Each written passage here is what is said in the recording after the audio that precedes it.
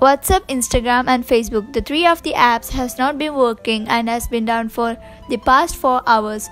So let's see what is the problem. And don't worry, this is not your problem or any network problems. These apps have been down for almost 4 hours and WhatsApp has already tweeted about it in Twitter. And have a look at this message. It said that these apps will be back to working in 4 to 5 hours. And let's wait. Bye bye.